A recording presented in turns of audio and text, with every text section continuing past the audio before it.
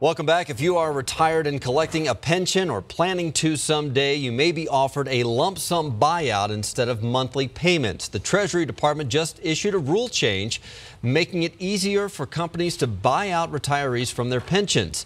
A buyout is cheaper for some companies. Bankrate.com warns one-time lump sums may seem attractive to retirees, but it may be a lot less money than you would collect over time. So you should talk with a financial planner about managing that money and investing it. You want to essentially be able to match the value of the payments that you'd be receiving over time with the payments that you essentially would be self-funding with this lump sum payment.